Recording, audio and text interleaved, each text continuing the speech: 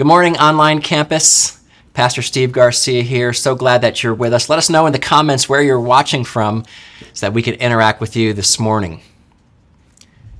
Have you ever worn the wrong shoes and paid the price? I think every one of us has a story in which we picked the wrong shoes and destroyed our feet. I remember a couple of years ago, I needed to buy some new shoes, and so I researched on the internet and found some that were said to be so comfortable you don't even need socks. Sounded great to me, so I ordered them, and when they arrived, I decided I wanted to break them in by going on a walk with my wife, and so I put them on without socks, and off we went. About 10 minutes in, I couldn't take another step. My feet hurt so bad. I felt like I was walking in a couple of pieces of Tupperware. I mean, these things ripped open the back of my heels. I had blisters all over my toes. I literally pulled these things off my feet and finished the walk barefoot. Here I am, tiptoeing across the ground all gingerly, looking like I'm auditioning for a ballet. I mean, these were the worst shoes.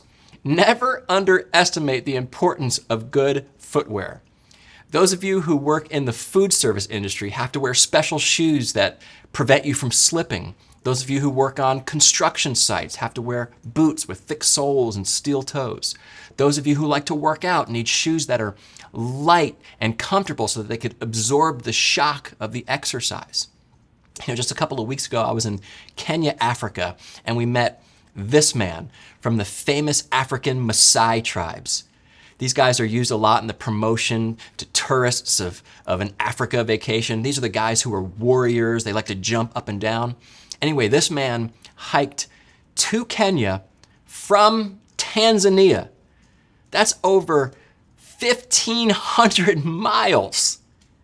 You want to know what kind of footwear he had? Take a closer look. You see these shoes? You know what they're made out of? Motorcycle tires. He said these shoes will last him about 20 to 25 years. Yeah, if you're going to hike 1,500 miles, I think you need some good shoes.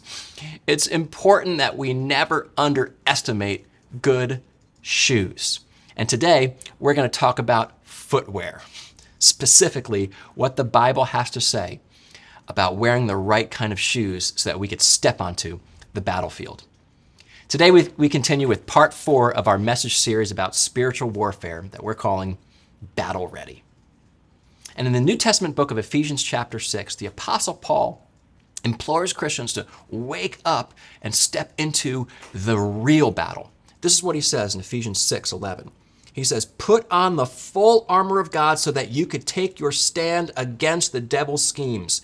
For our struggle is not against flesh and blood, but against the rulers, against the authorities, against the powers of this dark world, and against the spiritual forces of evil in the heavenly realms."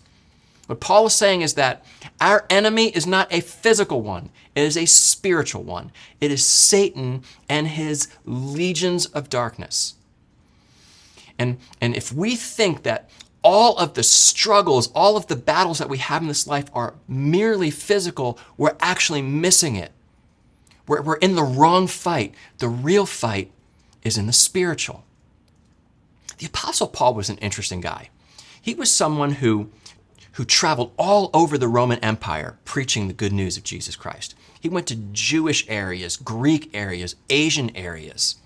And he would tell people his own story of how Jesus transformed him from an enemy of Christ to an evangelist for Christ. And he planted many churches, and many people gave their lives to Jesus, but many didn't. Many were angry with him. Many fought against him. And after a while, all that preaching about Jesus finally caught up with Paul, and he was arrested. And he was shipped off to Rome and brought before the governor Felix, and this was the sentence that Paul received. Acts 24:23. He ordered the centurion to keep Paul under guard, but to give him some freedom and permit his friends to take care of his needs. Paul was put under house arrest. The good news was that he got to receive visitors. The bad news is that he was chained to a Roman soldier every single day. And because Paul was a high-profile guy, it wasn't just any Roman soldier, it was a Roman centurion. That means that this soldier was over 100 other soldiers. And so day after day, Paul would see this Roman soldier. In fact, at the end of the book of Ephesians, when Paul was concluding his talk about spiritual warfare, he said this, verse 19, "Pray also for me that whenever I speak, words may be given me so that I will fearlessly make known the mystery of the gospel for which I am an ambassador in chains." This is the context in which the book of Ephesians was written. Paul was chained to a Roman soldier. Day after day, he looked at this man. And I wonder if somewhere along the way, Paul thought, this soldier that I'm chained to is battle ready. I mean, look at his belt. Look at his breastplate. Look at his shoes. Look at his shield. Look at his helmet. Look at his sword. Maybe Paul got to thinking, if only Christians were as battle ready as this Roman soldier.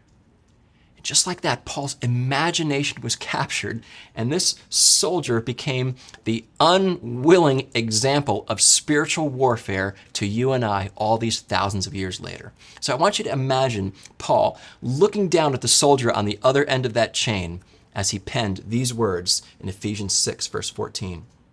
"Stand firm then with the belt of truth buckled around your waist, with the breastplate of righteousness in place, and with your feet fitted with the readiness that comes from the gospel of peace. In addition to all this, take up the shield of faith with which you can extinguish all the flaming arrows of the evil one. Take the helmet of salvation and the sword of the Spirit, which is the word of God." The Apostle Paul implored Christians everywhere to take a page from the Roman Empire and to suit up with armor, but not the armor of men, the armor of God. And so he broke it down for us. He said, put on the belt of truth. Putting on the belt of truth means following the way of Jesus, who was the truth. And he said, put on the breastplate of righteousness. This is what we talked about last week. The breastplate guards our heart against enemy attack, but it also helps us to live righteously so we could take the attack to the enemy. Then he says to put on the boots of peace. That will be our topic for today. Next week, we'll talk about the shield of faith, followed by the helmet of salvation and the sword of the Spirit. Now, Paul says we are to wear all of these pieces together, the full armor, and when we do that, then we are battle ready. But even so, each of these pieces individually possess great power for the follower of Jesus. And so today, our focus is going to be on the boots of peace. So let's break this down a little bit. The Roman soldiers changed the game when it came to footwear for battle. See, what they did was they fitted their shoes with spikes. They called them hobnails. Our modern context would be cleats worn by a soccer player or a football player, for example. And these shoes allowed the Roman soldiers to get better footing when the initial onslaught of the enemy hit. Now, back in those days, battles would start with a huge clash. You've seen it in movies before, movies like Braveheart or Lord of the Rings, where you have one army on one side, the other army on the other side, and some guy with face paint starts yelling, and then they all come and clash in the middle. Or that's where the initial push begins. And one army tries to push the other one back. And because these Roman soldiers had hobnails in their shoes, they were able to stand their ground and withstand the initial onslaught of the enemy. And Paul is saying to Christians, these are the kind of boots you need too. But not just any boots, he says boots of peace, feet fitted with the readiness of the gospel of peace. What is the kind of peace Paul is talking about? Well, he's talking about peace with God. Now, this seems like an odd use of terms. He's saying the way to wage war on the enemy is to wage peace. Those things seem contradictory. Well, it's important to understand who our enemy is. This is how the Apostle Peter described Satan in 1 Peter 5:8. He said, "Be alert and of sober mind. Your enemy, the devil, prowls around like a roaring lion looking for someone to devour." Just a couple of weeks ago, I was in Africa and literally saw a roaring lion. And the lion I saw was roaring quietly. And that was terrifying to hear by itself. I can't imagine how overcome I would be with terror if I heard a lion roaring at its loudest. But the reason why the lion roars is that when it does, the animals scatter. They start running in every direction in a chaotic frenzy. And this is one of the schemes of the enemy. He wants to create chaos and disorder and frenzy so that we'll run all about and then he could pick us off and devour us. And that's why we have to bring peace onto the battlefield. Because when that lion roars, we'll be able to stand our ground. We won't lose our heads. We won't run off, but we'll be able to bring peace to the enemy. That's how you defeat the roaring lion. Satan can't stand peace. So how do we get this kind of peace? What does it look like to put on the boots of peace? Well, I want to give you a couple of practical ways to do that. But here is the starting point. This is absolutely number one on how to put on the boots of peace. Number one, receive God's peace. The bad news is we can't get the peace with God on our own. The good news is Jesus gifts us peace with God for free. We need only to reach out and receive it. The Apostle Paul tells us how to get peace with God. In Romans chapter 5, verse 1, this is what he says.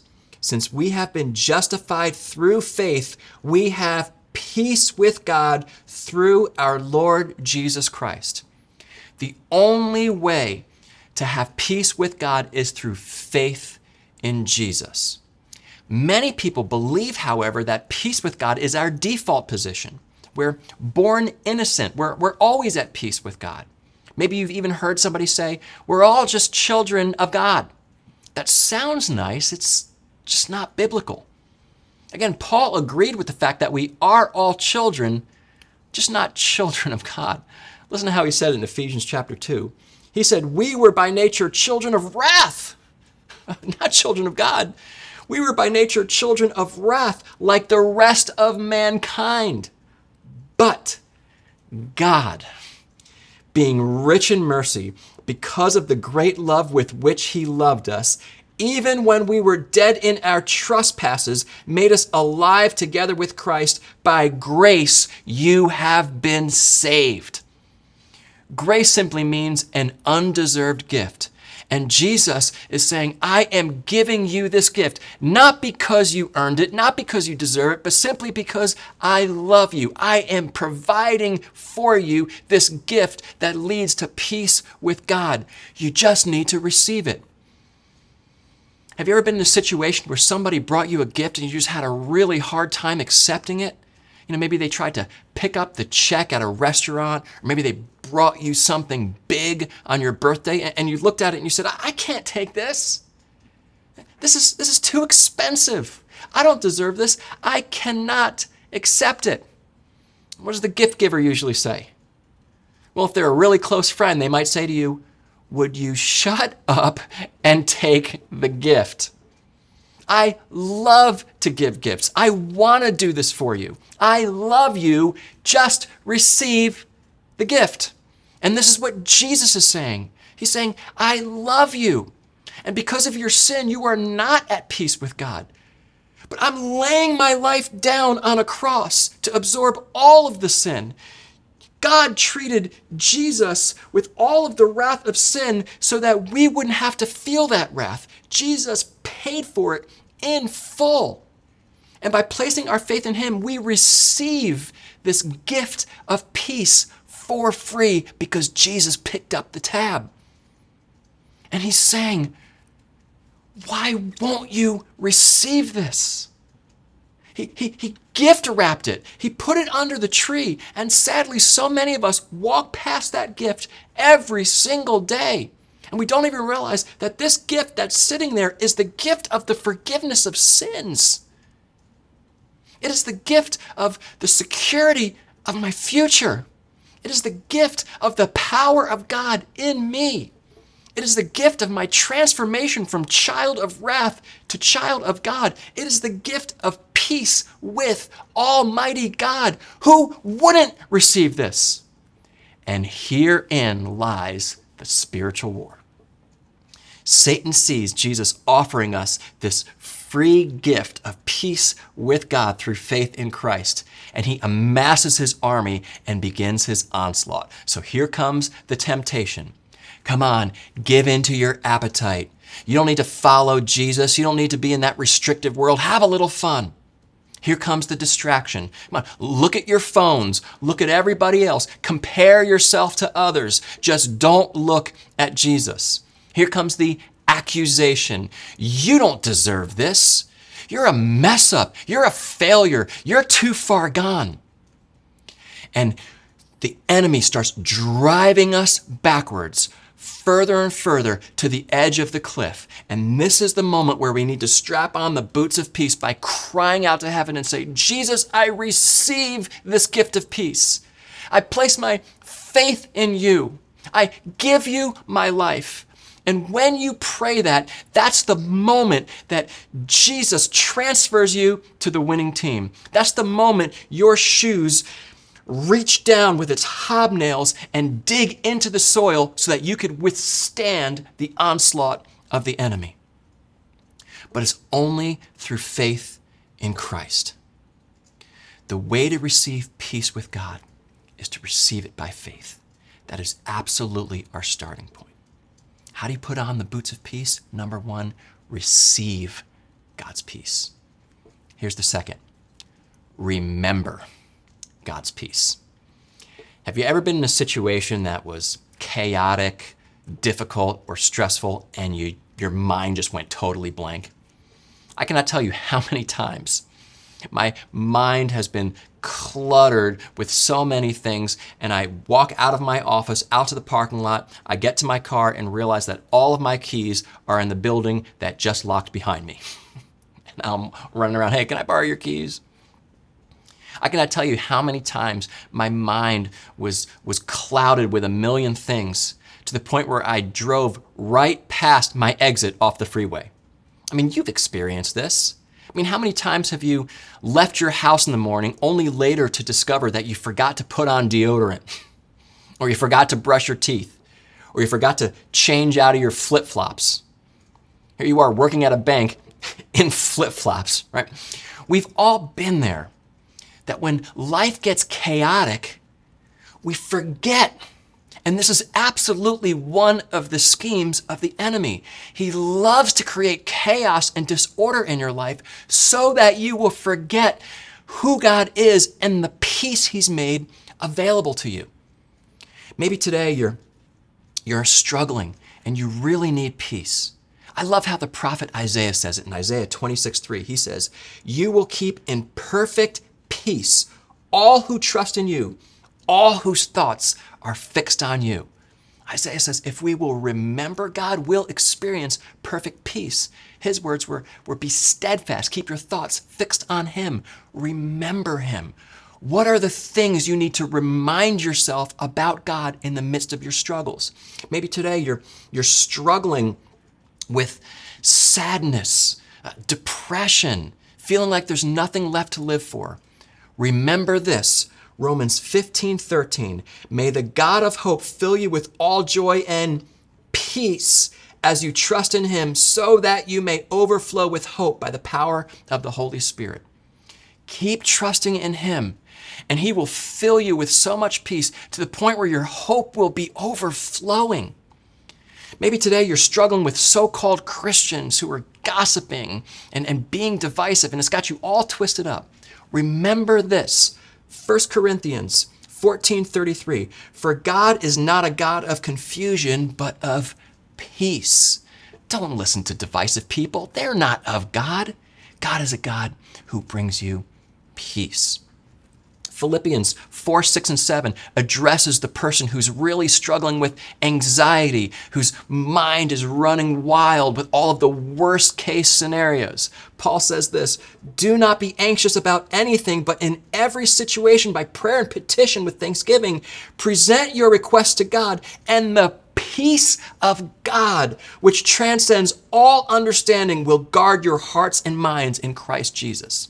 There is a crazy kind of peace that is available to you, a peace that doesn't even make sense. But God makes it available through Jesus Christ when we keep coming to him with our prayers. And it will guard heart and mind. Maybe today you're just struggling with all of the bad news in the world. You're just feeling overwhelmed by all of these things happening. War, inflation, immorality, mass shootings, political agendas, and it's just so much. You can't take it anymore. Remember these words of Jesus. He said, "In this world you will have trouble, but take heart, I have overcome the world." Many of you have committed that verse to memory, but don't even realize that's the second part of what Jesus said. Here's the first part. Jesus said, "I have told you these things so that in me you may have peace. In this world you will have trouble, but take heart, I have overcome the world." Jesus already won the war, and that ought to bring you peace in the battle. We must remember these key truths about God, and it will bring our hearts perfect peace.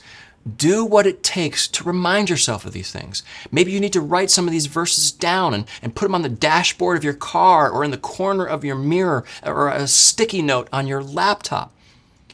Listen to music that affirms these kind of truths.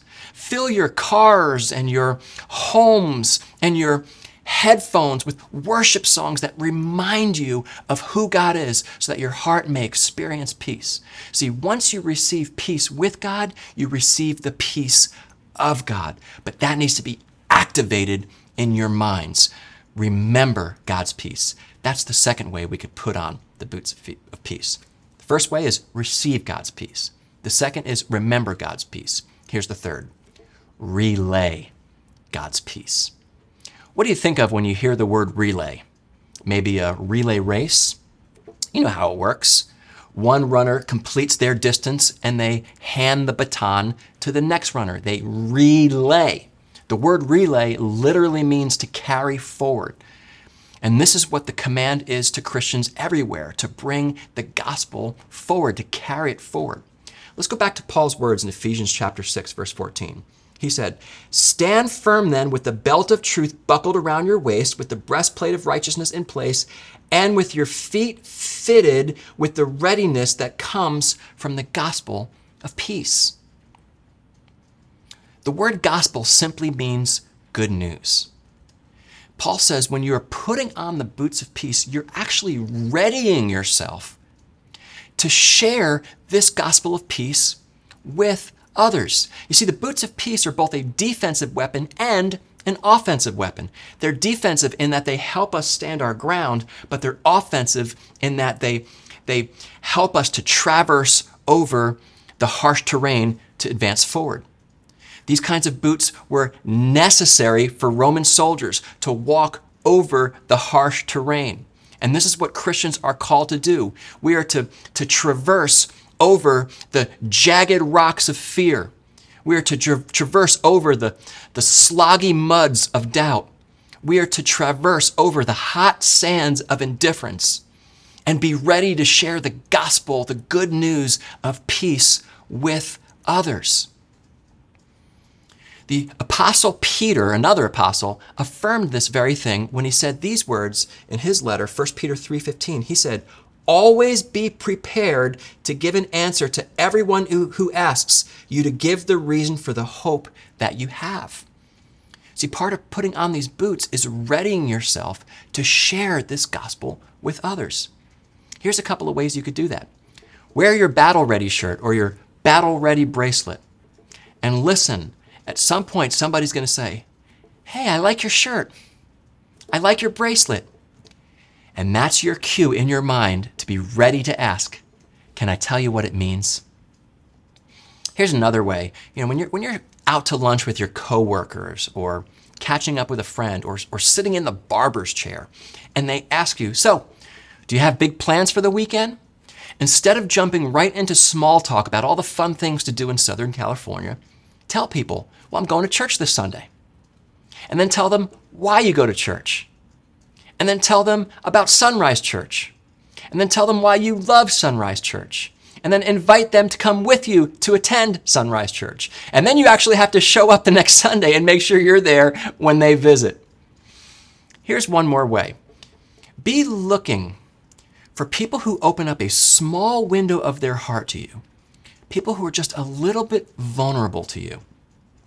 Maybe they share something personal like their struggle raising a teenager, or some struggle with their body image, or a struggle with a bad habit. What they're doing right now is they're sticking their toe in the water. That's their subtle way of asking you for help. And this ought to be your opportunity to share with them the good news of Jesus Christ in a way that is humble and sincere. Part of putting on the boots of peace is being ready to share the good news that peace with God is possible through Jesus. This is what it means to take the offensive, to move forward, to carry forward the good news. You know, last Sunday, I was walking around before the worship service, both before and after, chatting with people as I normally do. And I heard a phrase repeat a couple of times, and it got my attention, and it got me to thinking. I heard it stated several ways, but I would ask somebody how they were doing, and their answer would be, "I'm good now that I'm at church. I feel peace here." And I love that. I hope that people experience peace with God as a result of attending Sunrise Church. I want you to love your church. I want you to be proud of your church. I want you to be confident to invite guests to your church. But I also want to warn us of something as well. We have to be careful that we don't fall into the trap of believing that peace is a location. You see, when I put on the boots of peace, I take peace with me wherever I go. You know, when I was 14 years old, I went on my first missions trip. My little church youth group in New Jersey went to the impoverished area of the Appalachian Mountains in West Virginia to distribute clothes to people in need as a means of opening the door to sharing the gospel. So before we left, we received clothing donations from the church, and part of what we needed to do was to sort these clothes to make sure that they were presentable. And because I was an idiot teenager who didn't know anything about anything, I made fun of many of these clothes that were being donated. You know, I'd pick them up and go, "Oh, look at this ratty shirt. Who would wear this thing?" And I'll never forget, I came across the ugliest pair of shoes I've ever seen. They were these pink high-top Reeboks. I mean, they had these giant soles on them and this big, gaudy tongue. I mean, they looked so odd. I remember thinking, of course somebody donated these. Look how terrible they are. Well, fast forward, we get to West Virginia, and it's a very mountainous area. And on one of the days in which we were doing clothing distribution, from the parking lot of the church, the pastor pointed up the side of the mountain and said, "You see that trailer all the way up there? We ought to bring clothes to those people." But here's the thing, we could drive there and it would take about an hour because the roads wind all the way around. He goes, "But I bet some of you can hike up that mountain and be up there in about 10 minutes. So me and some of the other guys saw this as a challenge, so we put the bags of clothes over our shoulders and we hiked up the side of this mountain, and they were filled with sharp rocks and broken beer bottles, but we got up there in about 15 minutes, and we got up to this trailer and knocked on the door and said, "Hey, we're from the church down the hill, and we're just trying to share the love of Jesus by offering some clothes if you're interested." And so this dad and his daughters began rummaging through the piles of clothes that we brought. And this teenage girl saw those ugly pink high-top Reeboks, and she pulled those right out and her eyes lit up. These things were probably 2 or 3 sizes too big for her feet, but she fell in love with them. I'm like, "Really? Those ugly things? Hey, if you want them, they're all yours." A couple of days later, it was Sunday, and we were worshiping here in this local church in West Virginia. And I'll never forget looking back and seeing that teenage girl come to church for the first time wearing those pink shoes. And that's when I learned that her family was so poor and her shoes were so worn down, it was basically like walking around barefoot. But now that she had these new shoes with the thick soles, she was able to hike down the mountain and come to church. Those ugly shoes made it possible for her to attend church. But more importantly, those ugly shoes allowed her to bring church back to her family. The Apostle Paul said this in Romans 10:15, as it is written, "How beautiful are the feet of those who bring good news." When you and I put on the boots of peace, when our feet are fitted with the readiness of the gospel of peace, when we're sharing the good news of Jesus Christ with others, our feet are declared as beautiful. Now, how many of you are just so grossed out by feet? I get it.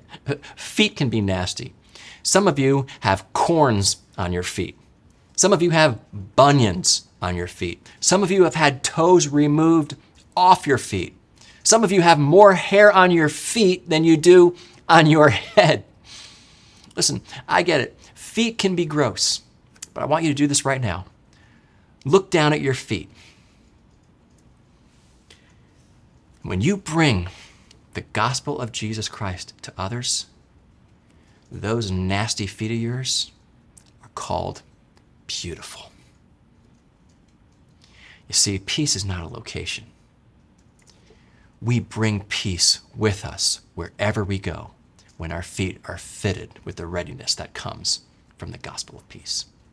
Friends, the Apostle Paul said that the way to wage war on the enemy was by waging peace.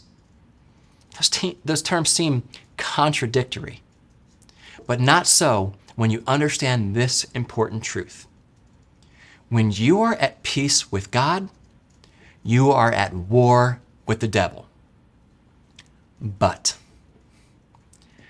when you are at peace with the devil, you are at war with God.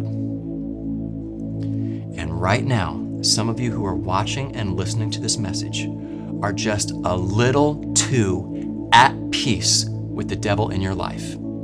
Some of you have grown very comfortable with things in your life that ought to convict you, that ought to disgust you, things that are evil, things that are harmful, things that are hurting you and hurting others, and they need to go. And maybe in this moment, God has opened a small window into your heart and He's whispering to you right now. He's saying to you, you know that the thing you are missing in your life is peace with God. All of these other things you have, they're not fulfilling you. What you're doing is not working. It's time to make a change. It's time to invite Jesus into your life.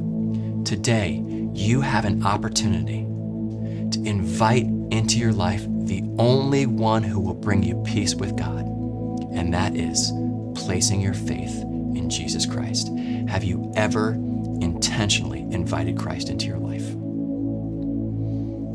If you haven't done that, in just a moment, I want to help you do that. I want to lead you in a simple prayer. Sometimes we call it the sinner's prayer or the salvation prayer. And it begins with just saying, God, I can't save myself. My sins separate me from you.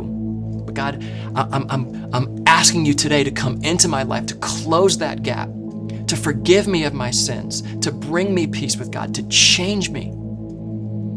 And so I want to help you pray this prayer. In fact, I'll even give you the words that you could repeat after me. I'll tell you what to say, but you have to take these words, make them your own, and believe them in faith. So if you're ready to invite Jesus into your life right now and have peace with God, then I want you to stop whatever it is that you're doing and lift up this prayer to heaven. Repeat after me as we pray. Jesus, today I invite you into my life. Wherever you're watching this or listening to this, you stop, you pray these words right back to Him. Jesus, today I invite you into my life. I believe you died on the cross for someone like me. You paid for my sins. I should have paid for them. Thank you, Jesus. Will you forgive me? Will you begin a relationship with me? Will you give me peace with God? Change my heart from the inside out so that I could leave my old life behind and walk with you the rest of my days. In Jesus' name I ask. Amen. So if you prayed this prayer and genuinely meant it today, then we want to know about it. We want to celebrate with you. We want to pray for you. So if you're watching this on our online campus at sunrisechurch.org, click on the little button that says, I commit my life to Christ. All of our social channels, Facebook, YouTube, Instagram, be bold, write in the comments, today I commit my life to Jesus. Again, Church Online, you click on those hands, get the little hands up so that we could celebrate with you. For those of you who've trusted in Christ already, but you're not moving forward, you're ready to take that next step, here's how to do it. Grab your phone right now and text the word NEXT to 909-281-7797. One of our staff people's on the other end of that text message. They're ready to receive that and begin a dialogue with you to help you take that next step in your walk with Christ. Maybe that's joining a small group or serving in the church or just meeting with someone to talk about your faith. Take that next step right now. Text NEXT to 909-281-7797. Friends, remember, when you are at peace with God, you are at war with the devil. And in order to fight a spiritual war, we need spiritual weapons. So this week, let's strap on the boots of peace and take the fight to the enemy. Let's receive God's peace. This is our starting point. Faith in Jesus Christ. Make sure that you have peace with God today. And let's remember God's peace. Once you have peace with God, you have peace of God at work in your life. So do what it takes this week to remind yourself of key truths about God that can protect your heart and keep you in perfect peace. And let's relay God's peace. Let's carry it forward. This week, let's put on the boots of peace so that we could stand our ground and carry it forward, being ready to share the good news of Jesus Christ wherever we may go. Amen. Amen.